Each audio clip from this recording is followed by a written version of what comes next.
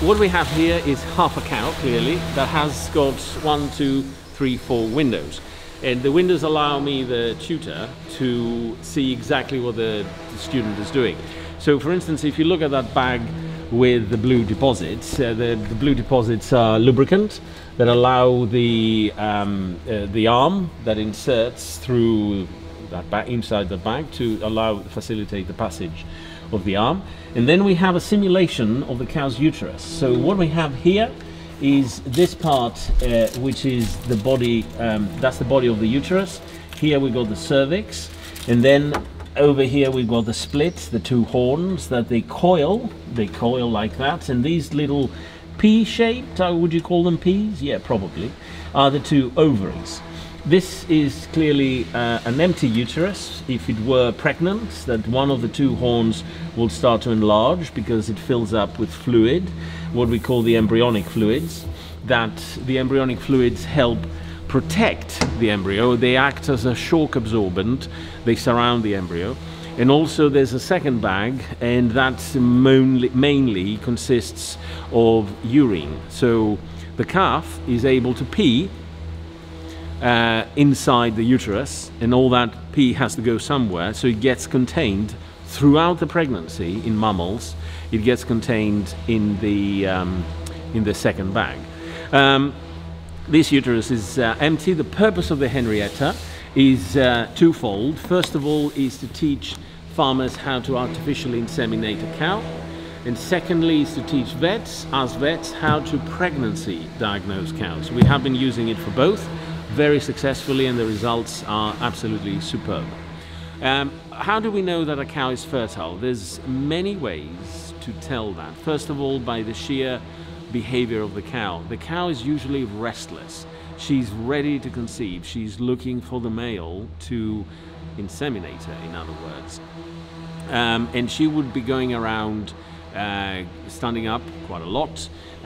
She would be sniffing other cows. She would let other cows mount her in here, and she would stand. Normally cows don't like that, and they would move away. She would, at the beginning of that fertile phase, she would be resting her chin on top of another cow, again indicating I'm ready. Furthermore, you will have rub marks, as we call parts of the skin and the hair being rubbed off in this region, that region, and over here. And as she is permitting other cows to mount her, there will be mud marks, sort of dirt along the flank on either side. It's quite a distinct behavior, and once you've seen one, you've realized what it is.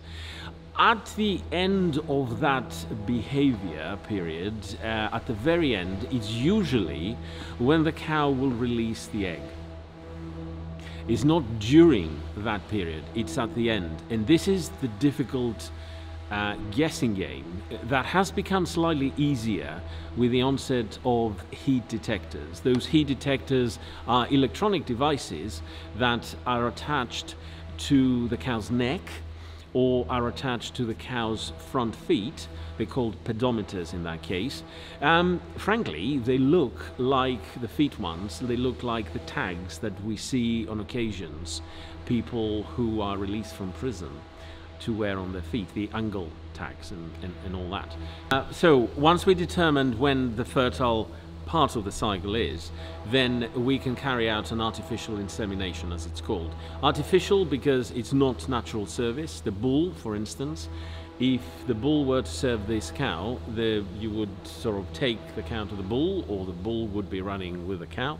As soon as the bull is the best, really, inseminator, to be frank and honest, the bull then would identify the bulling cow. The cow would allow him to mount her, and he would then do what's called intromission. Intromission is the insertion of the bull's penis inside the vagina, and then we have the ejaculation and the deposition of the sperm. Where the sperm goes, if now we're looking inside the cow, the vagina is here, the penis comes here, and all the semen, between 4 and 6 billion sperm cells per mil, a total of between 10 and 20 mils in some cases, is deposited here.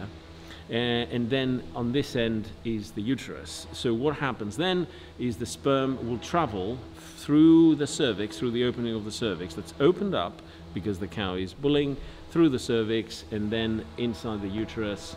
So what will happen then is we will have over here the cervix is what we've just been looking at, and let's say the heifer is, or the cow is ovulating on this side, is about to release an egg or has released an egg. On this side the egg will be slowly migrating through this tiny little tube that we call the fallopian tube or salpinx. The sperm will then be traveling in the body of the uterus, and through chemical signals it'll know whether to turn left or to turn right, or in this case it was right and left, and it'll travel all the way until it gets near the egg.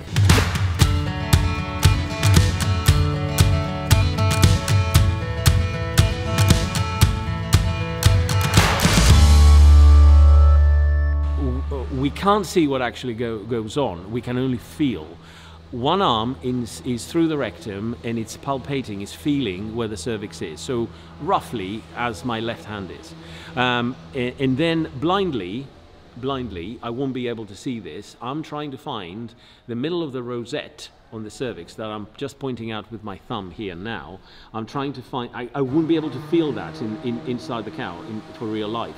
So I would be probably following these movements here, trying to blindly find the middle of the cervix. And the main difficulty we have is the gun, the tip of the gun, with the loaded thawed straw that's now inside the cow. Very often it hits this periphery, this area around the rosette, that's called the pouch. And by hitting the pouch, we think we're inside the cervix, but we're not. We're in a dead end, and the more we push, it might move slightly and give us the false impression that we're in the right place, but it won't move beyond a certain point. Delegates that have been through the course, they resemble the cervix like a sausage. It feels like a little sausage. So what they do is, while we're holding our hand steady, the hand that holds the AI gun, we need to wiggle the sausage until it loads onto the AI gun, and with the tip of our finger here, the minute the gun comes out of the far end of the cervix, that's when we stop. And that's a sign that we're in the right place. All we have to do now is pull the trigger. By pulling the trigger, that will deposit the sperm in the right place. Also, we could deposit the sperm here, just between the third and the fourth ring of the cervix. And once we've done that, we pull out, let the cow go, job is done.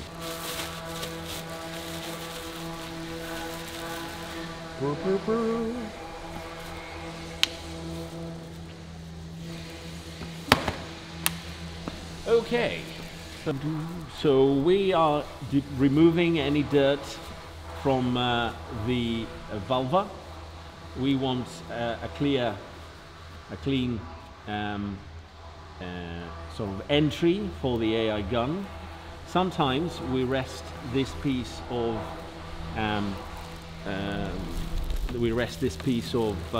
paper towel at the end of the vulva, and then we need to put our arm inside the animal. If I run gently my hand over the cervix, I feel that sausage-like structure slipping through my hand left and right. So I've identified the cervix, I know I'm there, so what I need to do is raise it if I can. Very often that is not easy, and all I can do is just push it with my thumb. So I'm in fairly good control of the cervix. I will pull the loaded gun out of my back, and I will enter it through the vulva initially and through the vagina, and then with my little finger over the cervix I am looking to feel the tip of the gun. Ah, there it is, just about there. I can feel it advancing. Now the difficulty is, what we need to do is we need to make sure that the gun doesn't go in the pouch. I think I'm in the middle of the rosette, pretty sure. So I'm now wiggling the cervix. It's beginning to get a bit tight. The cow, inside the cow would feel like that. So I am wiggling and I'm pretty sure I'm going through the cervix. There we go. We're in. Success. So we're in, and in that case I pull the trigger, I push the plunger, the sperm is in the right place, I pull this out, I pull my hand out, my arm out. Another happy cow, another happy farmer.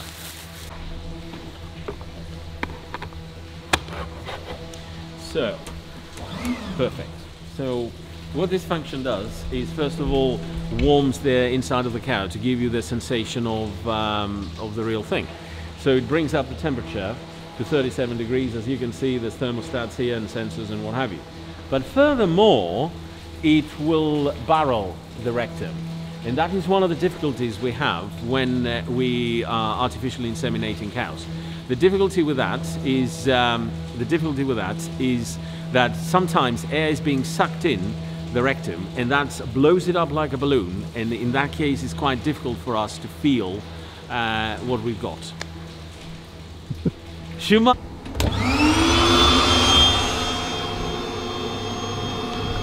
It's quite tough now. I know where the cervix is roughly. Yeah, I can feel it here, but trying to pick it up and trying to inseminate the cow, that's quite difficult. That is the tough thing, and this is very often what happens in the cow. She is nervous. Heifers particularly do this, the barreling. They suck air, and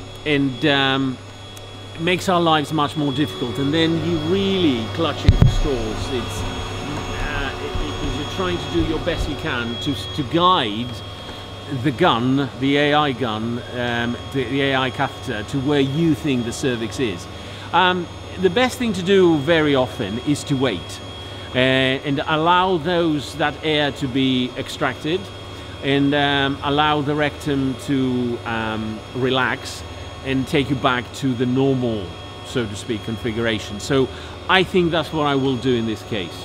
It's one of the best things we've done. It does help the delegates to understand where they should be, how they should be handling the cervix, what the difficulties are. It helps us, me, the instructor, see what you're doing wrong, what you're doing right. And it's also better for the cow, because the less we handle the live cow, it's fairer on her.